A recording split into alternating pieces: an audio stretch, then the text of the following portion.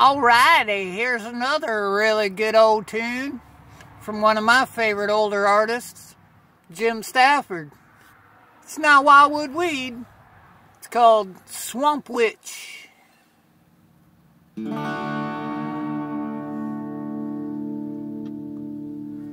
Blackwater Hattie lived back in the swamp where the strange green reptiles crawl.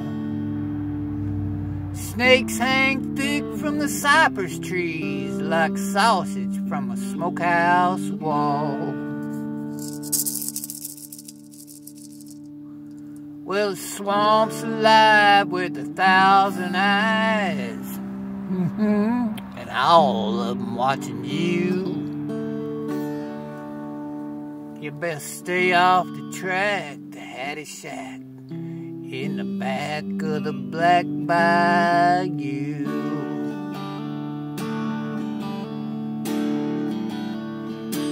Way up the road from Hattie's Shack lies a sleepy little Okeechobee town.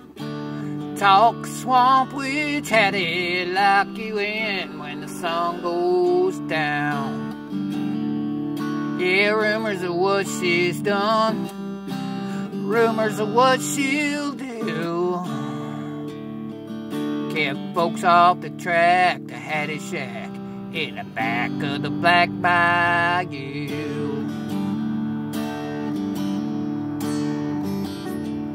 One day brought the rain, and the rain stayed on, and the swamp water overflowed.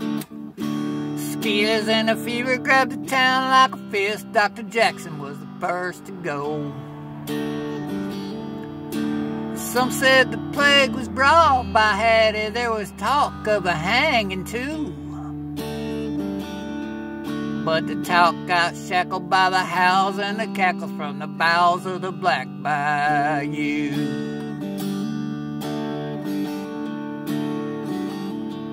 Well, early one morning between dark and dawn, when the shadows filled the sky, there came an unseen caller to the town where hope run dry.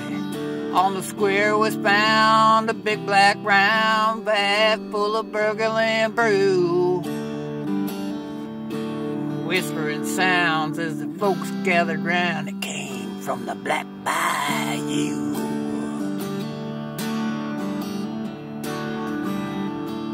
Where there ain't much pride when you're trapped inside a slowly sinking ship. Scooped up the liquid deep and green, and the whole town took a sip. Fever went away, and the very next day the skies again were blue. Let's thank old Hattie for saving our town. Go and fetch her from the Black Bayou.